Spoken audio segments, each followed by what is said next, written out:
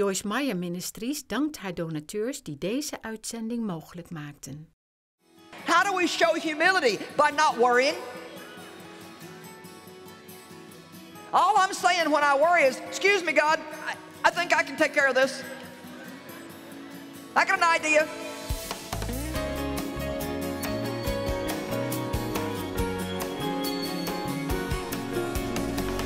The Bible says that worry and the cares and the anxieties of the world, the deceitfulness of riches, chokes the word.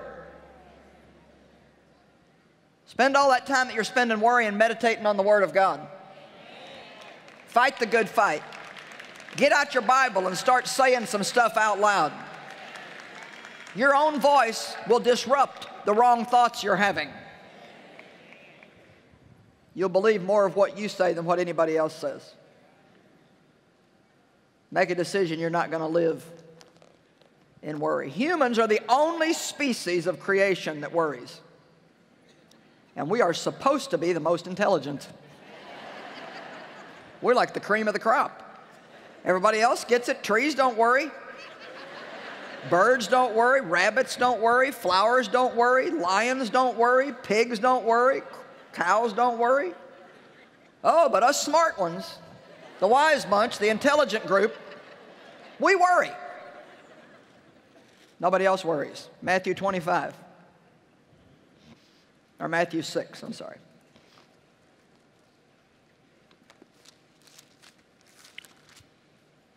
The practicality of how not to worry. Learn how to get some humility. Learn what you can do and what you can't do. Do what God tells you to do, but stay away from trying to do anything He didn't tell you to do. Do what you can do, God will do what you can't do. Matthew 6, therefore I tell you, stop being perpetually uneasy, anxious, and worried about your life. The next time you start to worry, just have a little talk with yourself and say, all right, stop it. Right now, just stop it. Talk to yourself, say, this is not going to do any good. I've been there, done that. I'm not going to waste this day tormenting myself and making myself miserable, thinking about this thing over and over and over. God, I cast it on you. I give it to you, and then you know what you should do? Go get involved in something else that'll take your time and your mind, something that's going to be happy, something that's going to be helpful, something that's going to be joyful and peaceful. Amen?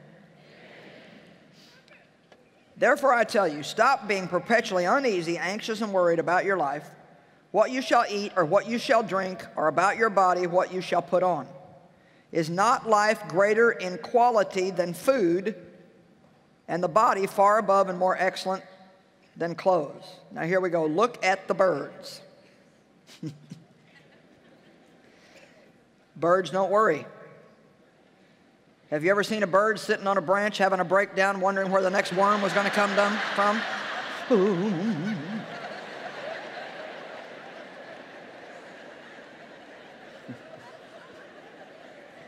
Look at the birds of the air. They neither sow nor reap nor gather into barns, and yet your heavenly Father keeps feeding them. Are you not worth more than they are?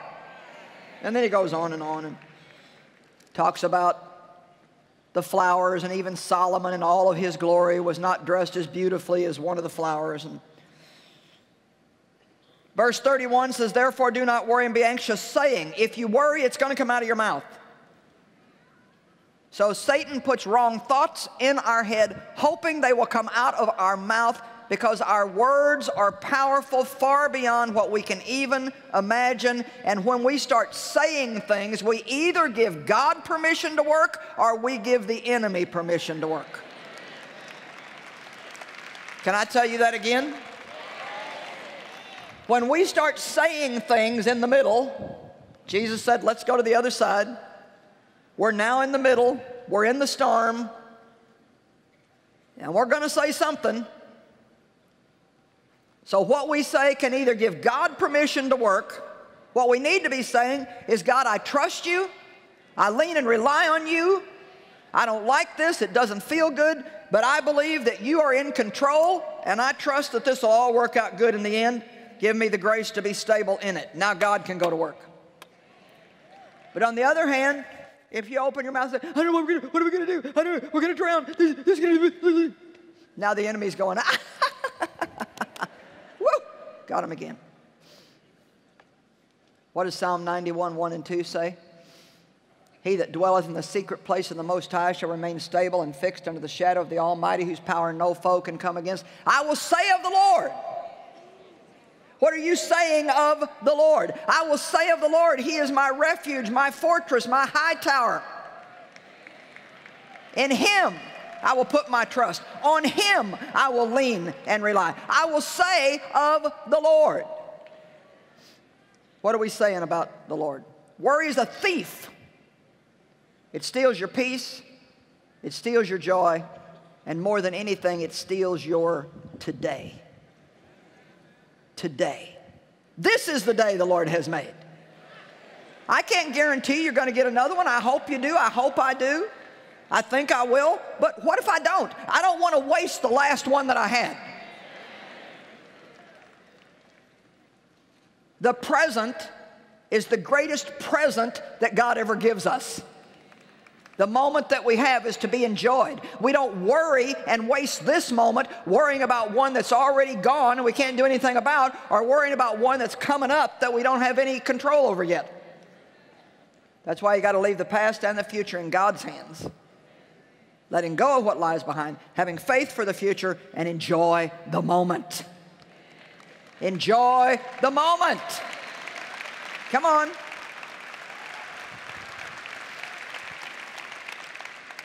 And then he goes on here,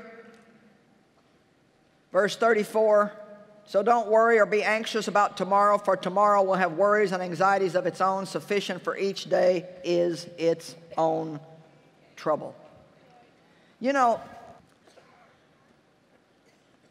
any of the disciples that were worriers, I mean, I bet they were ready for the mental institution before long. Because he just really pulled some stuff. If you're going to hang out with Jesus, you have no home, no place to lay your head. You never know where you're going to be from one night to the next. Jesus said, follow me, and he didn't say how long they were going to be gone, when they'd get to see their families next. They didn't ask what hotel they were going to stay in, what the insurance benefits were. Jesus just said, follow me, and they went and followed him. They got to carry no extra food. He told them to feed 5,000 people, and they said, we don't have anything. He said, what do you have? They found a little boy's lunch. Give it to me. And he made it grow. In Luke chapter 10, he sent the disciples out 2 by 2, 70 of them, to go out and heal the sick and preach the gospel. And he said, do not take a purse with you. Do not take an extra bag. Do not take an extra pair of sandals. Don't even, he said, stay so focused that you don't even slow down your journey by stopping along the way to wish somebody well. Wow. I mean, he sent these guys out to do a job, and he said, I don't want you worrying about anything. I don't want you getting caught up and wondering about what's going to happen tomorrow. He's trying to make a point. When he sends us to do something, he will provide for us what we need, and we don't need to be worrying about it.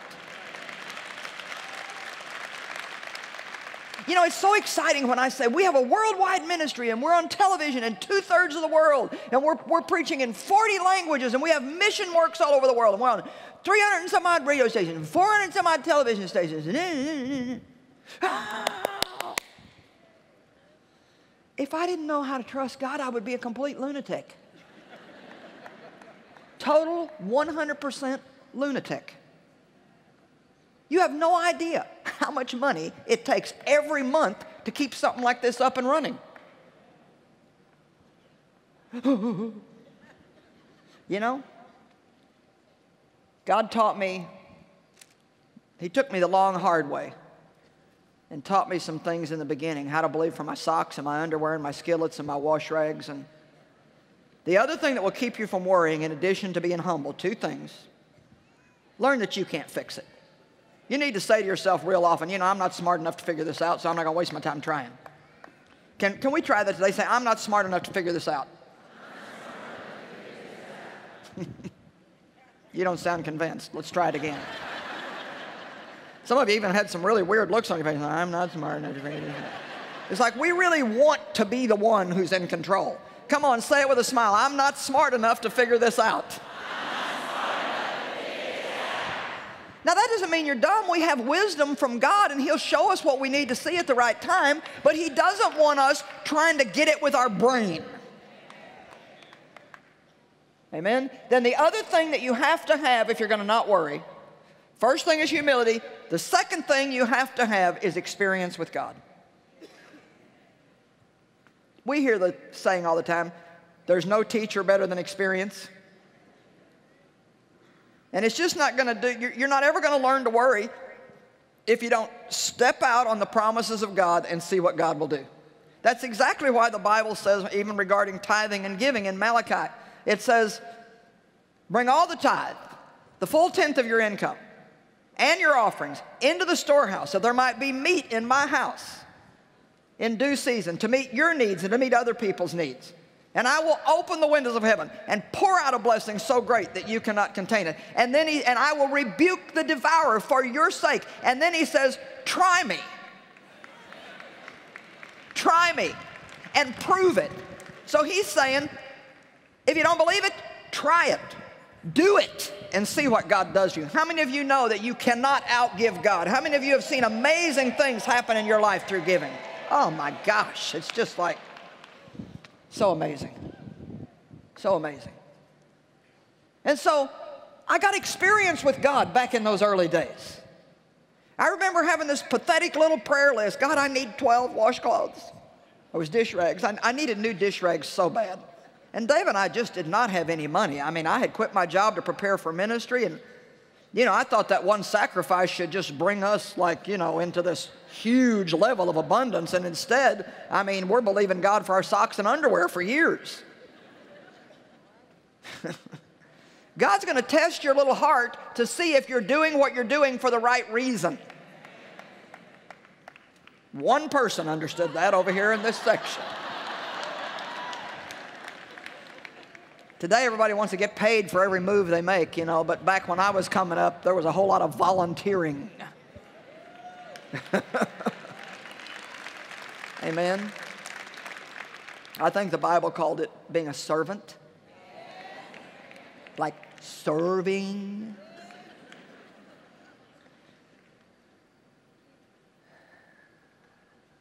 We had so many needs. And God always met those basic needs. But we didn't have no high level of living. I had to shop at garage sales for many years and go with my $2 or $3 and believe God to find my kids tennis shoes. And in the meantime, I'm out preaching how God wants to bless us and prosper us and how we walk by faith. And sometimes it seemed kind of silly to be preaching it and yet feeling like it wasn't even working for me. But I was in the middle. Did you hear me? I was in the middle. I had got in the boat. Jesus said, let us cross over to the other side. But we weren't on the other side yet. I was in the middle. And what I did in the middle determined if I would ever get to the other side. And it determined how long it would take me to get to the other side.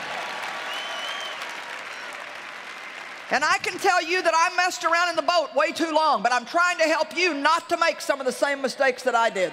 And what did I learn? I learned I am not smart enough to solve my own problems. I learned I cannot change my husband. I cannot change my kids. I cannot run the world. It is too difficult.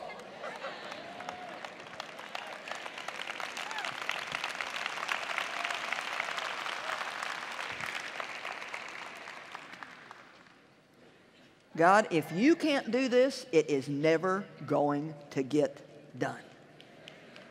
But one thing I'm not doing, I am not tormenting myself one more day.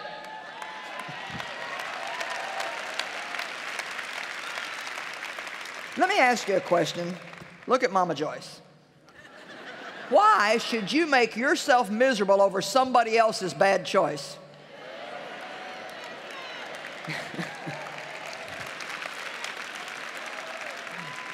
Now look, here comes another good one. If you're living with somebody that does not want to be happy, why let it steal your joy? You ought to drive them nuts and be joyful enough for both of you. Amen? Come on, don't be codependent on other people's messes. Well, if you're not happy, I can't be happy. Listen, I was not happy a long time, and my husband stayed happy every day. Oh, his happiness about drove me crazy. I mean, the man absolutely would not be miserable with me. He just refused. He was like, I'm going to enjoy myself. You can do what you want to. Oh, the rage inside of me. Because, you know, miserable people want to make everybody else miserable. They want to control everybody else with their misery. Come on. You know the saying, if mama ain't happy, ain't nobody happy. But actually, Dave's stability of keeping his joy, no matter what was going on and no matter what I was doing, was one of the things that caused me to have breakthrough in my life. And you don't need to get in somebody else's mess with them and let them make you miserable. You need to remain stable so they can see that their circumstances don't have to control them.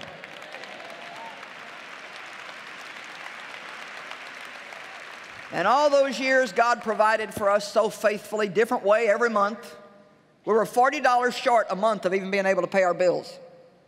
And every month, God would come through. I mean, some way, somehow. I mean, it was just like, those days when I look back, they were so precious. That's what develops relationship between you and God. When you have nobody to go to but God. We didn't have parents that we could go to for help. We didn't have sisters and brothers that we could go to for help. We had God. We had God. Now, I could have gone back to work and forgotten the whole ministry thing, because I was suffering, we were sacrificing, but oh, how many of you know I'm so glad today that I didn't, that I made it through the middle. Man, I'm glad I made it through the middle. And I want you to make it through the middle, but I'd like you to make it quicker than I did. And I'm telling you, you don't need to frustrate yourself about all the things you're frustrating yourself about. It's useless. Be anxious for nothing, but in all things, by prayer and supplication, with thanksgiving, let your requests be made known unto God, and the peace that passes understanding shall keep your hearts and minds in Christ Jesus unto life everlasting. Cast all your care on him, for he careth for you. But before that, in 1 Peter 5:6, it says, humble yourselves under the mighty hand of God, that in due time he might exalt you, casting all your care on him. How do we show humility? By not worrying. All I'm saying when I worry is, excuse me, God, I think I can take care of this. I got an idea. I bet it's really funny when we tell God what we're suggesting he do. I caught myself about to do that the other day, and I certainly know better by now. Well, now, God, you could do this. Stop worrying about stuff that you don't even need to be trying to deal with. Worrying, worrying, worrying. Have the gift of not knowing. A lot of stuff I don't know, and I'm so cool with it now, but I used to have to try to figure it out. I love Proverbs 3:5-7. Trust in the Lord with all your heart and mind, and lean not to your own understanding. In all your ways acknowledge him, and he will direct your path. Be not wise in your own eyes. There it is again. Don't even think you're smart enough to figure out your problems. How many of you are worriers and figure-outers? Are you getting a revelation today how silly it is to torment yourself? Now, you know, me sharing with you does not going to mean that it's just automatically going to stop. I mean, you're going to have to confront this stuff and stand against it. You're going to have to make some declarations. I will not live in worry. I will not live in worry. I will enjoy my life. I will have peace. God has left it for me, and I am going to have it in Jesus' name.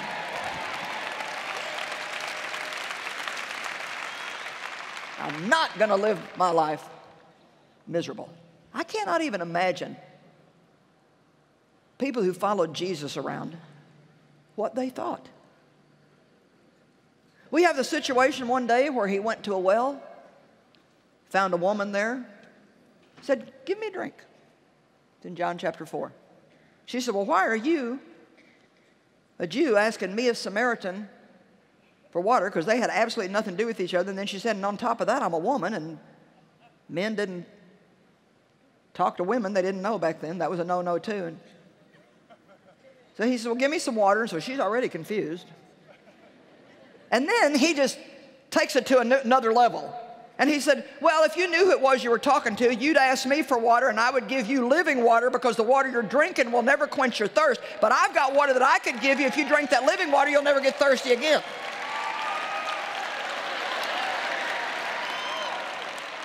Whoa! Talk about a mind bender. And she comes with questions again. Well, where's your bucket? You don't have a bucket. That's what I would have said. Well, yeah, where are you going to get your water? You don't even have a bucket.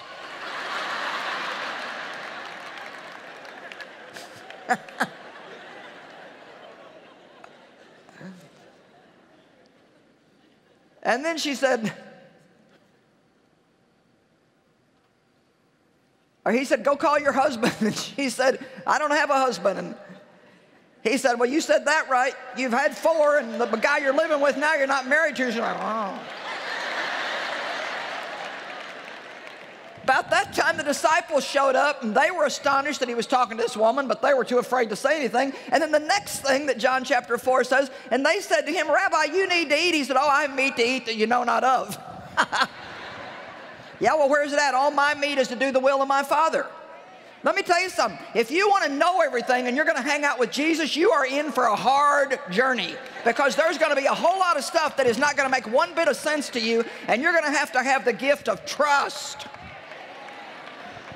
I trust you, God. I trust you. Like the blind man trying to get over there to the water, you know. Jesus rubs mud on the guy's eyes, and he's blind, and he tells him to go wash in a pool of water. Excuse me, I'm blind. How am I supposed to get there? God just wants you to go. Just start moving. If I can just get people moving in some direction.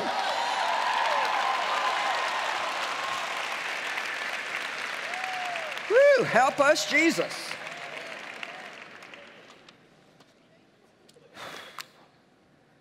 Do your responsibility, cast your care. Ephesians 6 is talking about spiritual warfare, and it says, do all the crisis demands, then stand firmly in your place. It's not that you don't do anything.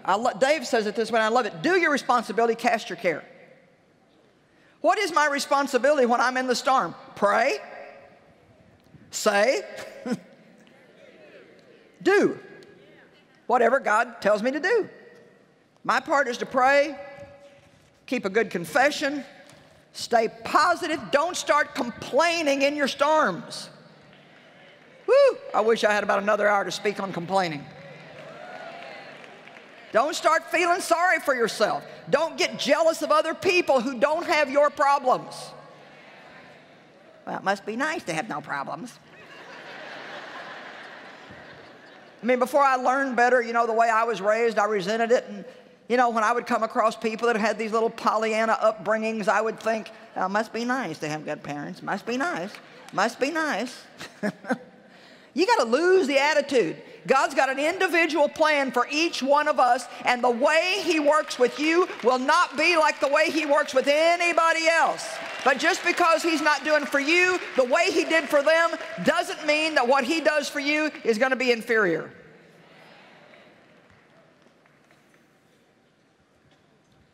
Keep your commitments, if at all possible, during the storms in your life. That's so important. So many people today do not know how to keep their commitments. You got to do what you said you would do, especially when it's hard to do.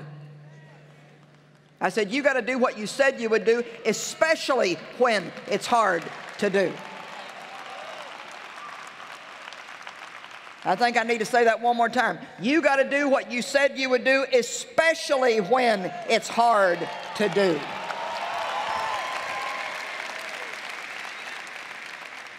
And then extremely important, all the time that you're in the storms in your life, one of the most important things for you to do in the middle is keep reaching out to other people. Keep being a blessing to other people. Keep sowing that seed of time and service and love and encouragement to other people so you can keep having a harvest in your life. There's something for you to do, but it's not worry. It's not reason. It's trusting God, reaching out to others. In Psalm 37, talks about the wicked and the evil times, and it says, trust in the Lord and do good. So simple. We complicate. Well, what am I supposed to do? What am I supposed to do? Trust God and do good. Trust God and do good. I don't know how long it will take you to get to the other side, but I do know this. We're going to the other side. Amen?